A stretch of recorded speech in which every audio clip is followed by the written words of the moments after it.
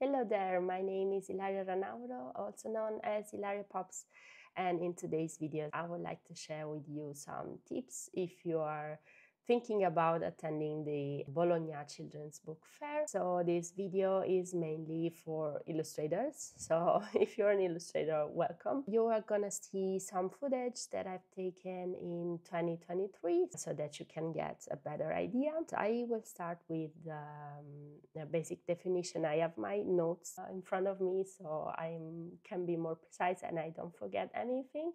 The Bologna Children's Book Fair is a top event in the publishing world. It happens every year in Bologna, in Italy, and it is where publishers, illustrators, and many others gather to exchange rights and exchange ideas. It is not just about books, but it's also multimedia and licensing businesses, and it is both a cultural book show and a business forum attracting people for various fields like publishing, licensing, and entertainment. So what you will find in there is not only publishers, but there are also people who sell rights for, some kind of merchandising. You will find toys in there too. You will find also manufacturers that share their products so that other publishers can decide to print with them, or if you're thinking about self-publishing your books, you will find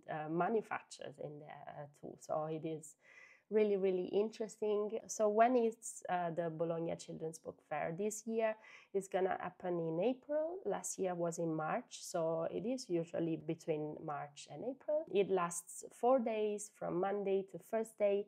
This year is gonna happen from the 8th to the 11th of April. Tickets are 22 euros for illustrators and translators, so they cost a little bit more if you don't belong to this category. You can go on the Bologna Children's Book Fair website, and in there you can ask for a code if you're an illustrator or a translator, so you will get a discount. Of course, if you purchase 4 days tickets, they cost 56 euros. Or otherwise, you can purchase daily ticket or you can purchase 2 days tickets.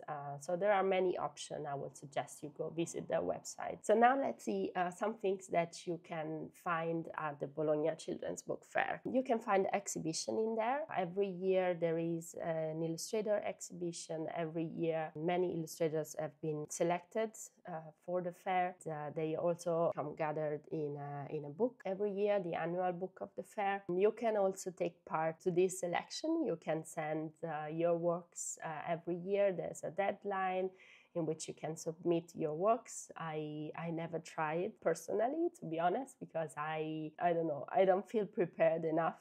You will see that every year there are illustrators that are so good. So it is, in my opinion, a little intimidating, but this is me. I mean, probably 1 year I'm gonna try and see. Anyway, these illustrators have also offered the opportunity to win other awards, so it is a really good opportunity. You can find all the info on how to participate on their website, but for this year they don't accept works anymore, so you can try next year, why not? Another thing that you can find the Bologna Children's Book Fair are talks. So every year you can find in there illustrators that talk about the process, talk about their works, or you can find, some talks about licensing or talks about translating books or many other topics in the industry.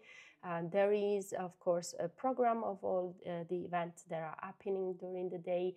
I would suggest you to download the app of the Children's Book Fair. This year is still not updated because it's a little bit soon, but I'm sure they're gonna update it when they're ready, probably around end of March. It is really good to have it on your phone so you can have a look at the program every day and you can see which one is more interesting for you. And if there's something you would really like to attend, I would suggest you go a little bit in advance, because sometimes they're really crowded, especially if there's some really important illustrator talking or a really famous one. So if you're really interested, go a little bit in advance, like half an hour before it starts. And I will tell you, talks are also a really good chance to have a seat and rest a little bit. So yes, have a look at the program every day. There are also sometimes illustrators signing their books. Another thing that you can find are portfolio reviews, so the chance to meet the publishers and editors in person, which I think is the most important thing. I would say, not to discourage you, but every year has become more difficult to find this kind of opening from the publisher. When I first attended the fair in 2017, if I don't get wrong, it was easier to find some appointments right on the same day or for the day after. Last year there were really few, so it works like this, that every publisher has their own stand, their own booths, I don't know how to call it, and they usually put a sign where they say, okay, open to Illustrator this day at this time. So you go there, you queue for a little bit, and they see your, they're open to see your portfolio and see if they want to contact you again in the future, or if they want to take your business cards and stuff like that. Lately, I noticed that they are using this method where they just offer like a big box where you can put your business card in there, or your postcard or something, that they can see when the fair is finished. I don't know if it is like a way not to be disturbed by illustrators, and so they say, okay, put your stuff in here, and if we are interested, we'll contact you. I don't know if they do so just to avoid you, or if they are gonna look at them when the fair is over. I have no idea. It's still a good opportunity to just leave your business card in there, and you never know. But it's maybe more like a lottery or something like that. I don't know. You can find also events all over the city. Usually after the fair ends, there are some exhibitions or some talks. There are sometimes some exhibitions in bookstores or in bars and coffee shops. So it is really amazing. These events are, I think, are also listed in the Bologna Children's Book Fair app. So how do you get ready for the Bologna Children's Book Fair if you're an illustrator? I would say, first of all, prepare a portfolio. If you're a digital artist, of course, make it digital. Bring your iPad. This is what I've done. Last year, I brought my iPad with me, and I just created a gallery that was easy and immediate to show to the publishers. So try to make something that is really fast for them to see, because you don't want to put them in a bad mood, like trying to open the app, trying to find your illustrations and stuff.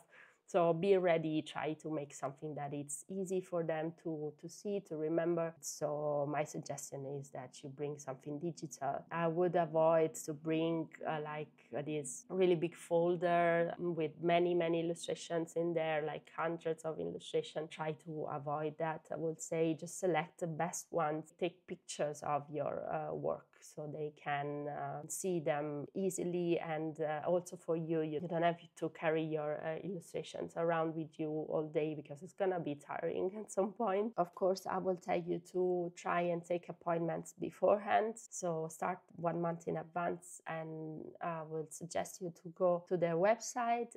In there is the list of all the publishers that you are gonna find. I would search for the publishers that are more a good fit with my style, with the kind of work that I do, and I would select some of them, let's say 10, 15, 20, and try to send an email and say, hello, I'll be in Bologna this day. Are you open to see a portfolio? Are you open to see illustrators? In that case, I would like to book an appointment.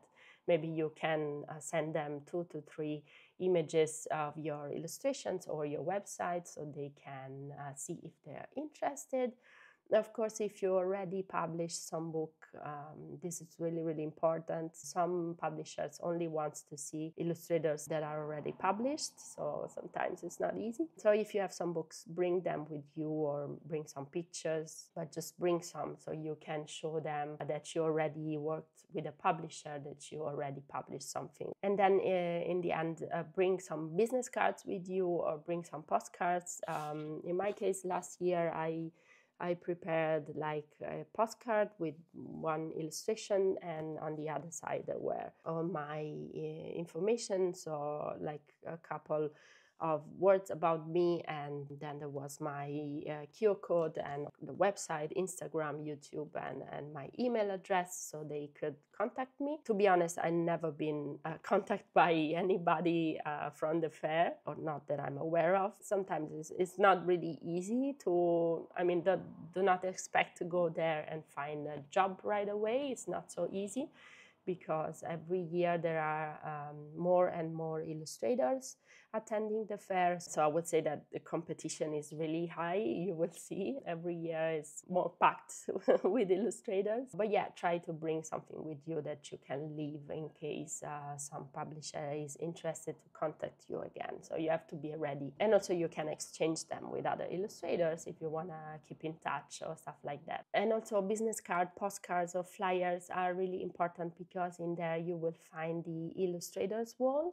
which is, yeah, they just prepare some huge walls that are blank at the beginning, and where illustrators can attach their posters or postcards or flyers. I would say that usually are other illustrators that takes the business card or that takes the flyers for inspiration. I mean, I've done that too. So I'm not sure if these walls really work, if publishers really go there and have a look and select some illustrators. Maybe yes. I mean, I do not say no, but I'm not 100% sure. Anyway, if you wanna get a really good spot at this wall, I would suggest you go the first day right at the opening of the fair. So if the fair opens up, I don't know, at 10 a.m., you go there at 9:30 and you're ready to run and take the best spot. So if you're really interested in that, be prepared and bring some tape with you, because you need tape to to attach anything you like to the wall. Now I would like to give you some mixed tips, something that is more practical. First thing is bring really comfy shoes with you. Be prepared to be really tired, because you're gonna walk for hours, you're gonna stand for hours, and it is really tiring at the end of the day. So be prepared for that. You find buses to arrive to the fair. Also, the buses are sometimes really crowded, so be prepared to wait a little bit longer. So be patient, don't be mad, and be kind with each other, because it's a really rough experience sometimes, because Bologna is a really small town, so every year there are hundreds of people attending the fair, so sometimes it's a little bit challenging to reach the fair, but don't be discouraged. I mean, it is completely doable. I only want to prepare you to be patient. I would say also bring your own food, bring your own snack if you can. Pack some more, because you're gonna be hungry, you're gonna be craving for something sugary maybe, because you're gonna spend so many energies in there. Of course, you can find food in there, you can find sandwiches, you can find tortellini or everything you want, but food is really expensive. So if you're on a budget, I would suggest you take a sandwich before you go on your way to the fair. In Italy there's food everywhere and it's really good, so take a sandwich with you, take some snacks, and you're good to go. Also bring your own water if you can. In there you can find also a cot room where you can leave your luggage. For example, if you just arrived from the airport or the train stations, you can leave it in there. You can leave your jacket in there, your backpack. I would suggest you to bring some coins, some cash, so you can pay for the cot room, because of course you have to pay for it. If I don't get wrong, last year was around €4 every day, but it's really convenient because it is better for you not to carry your jacket around or not to carry a heavy backpack, so try to be more comfortable as possible. You'll also find, of course, a Wi-Fi in there, so if you need to look online for something, you also have the Wi-Fi. Lunchtime is usually a time when illustrators can gather. Sometimes there are some private gathering organized by illustrators. So of course, be friend with other illustrators so you can exchange some tips, can share struggles and and stuff like that. So it's really nice to get to know other illustrators or make new friends. So overall, I would say that the Bologna Children's Book Fair is a really nice place to be, especially if you're an illustrator. Do not expect to find a job right away, to find commissions right away. Maybe you want, but still it is a really nice opportunity to look at the exhibitions, look at many books, so many books. You have no idea how many books are in there. So it is overall a really inspiring place to be and